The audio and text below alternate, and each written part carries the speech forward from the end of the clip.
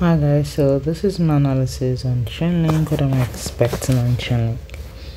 If you watched my previous analysis on Chainlink, I said I was expecting Chainlink to get to my target, like you all know, my first target, which is 6966 right here, my 27% fib level around that area, because we can see I saw there was an impulse correction, so I said there's a possibility that we might get to my first target, which is around that area, but we can see that we actually got to my second target and even surpassed that.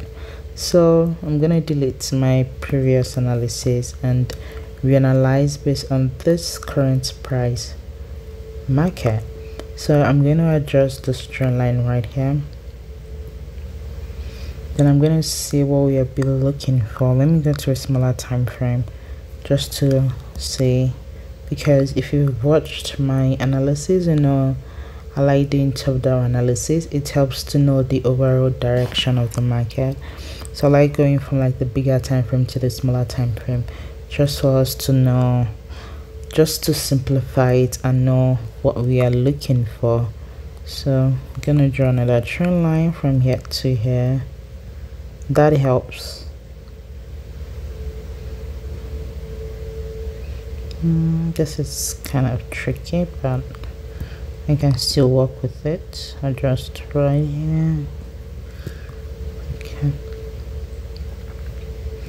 Okay, so I think I've gotten a bit of what I wanted right now. So what am I looking for right now? We can see that right here it has been rejecting off of right here.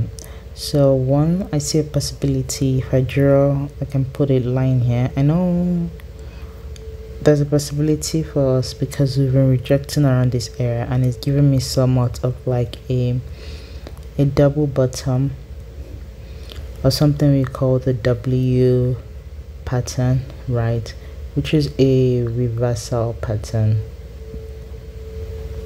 So I see something like this right here. There's a possibility for us to push to the upside. So right now I want to see like an engulfing candle to be present. That shows an engulfing bullish candle to be present. So that shows that there's a possibility that we might ride up a little bit right there. And if I'm riding up, this will be my target right here until otherwise happen. But if you're gonna push to the downside, right, I'll prefer it to at least come down to break this zone, to break this wick right here, retest the zone and continue to push to the downside. So that will be my thought. Let me go to a bigger time frame just to see if you're pushing to the downside, is there any imbalance or anything that we are looking for. Okay, let me delete this one. Okay, let's watch this one right here. We can see around this here right here, there is an imbalance that I can draw with this bigger time frame. So this is the daily time frame right here. I can draw something like this just for us to see what we are looking for. All right,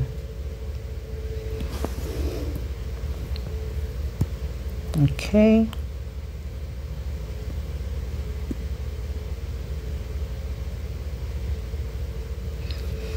so if we are pushing to the downside, this will be my target right here. My target is around this area right here. So let me go back to the smaller time frame just for us to see. So if you're pushing, like I said, I have two scenarios. One scenario is we're gonna start rejecting around this area and possible push to this side right here. My second is if we break this zone, I want to retest, then it continue to push to the downside, and this will be my target right here. So let me change the color of this first one. So both are the scenarios I have right now on Chainlink. We just have to be patient to see where it's gonna go. Either it's gonna go up and it's gonna go down, and either way it goes, I have my proper plan for if I see a bullish present, I know where I want to take it and where I want to enter and where I want to take it to. and if I see a bearish presence, I know where I want to take it and where I want to take it to. So that is just my thoughts on Chainlink, guys. Hope you find this helpful and informative. If you do, don't forget to click that subscribe button, comment down below, and share and like, and I'll definitely see you in my next analysis. Thank you for watching, guys.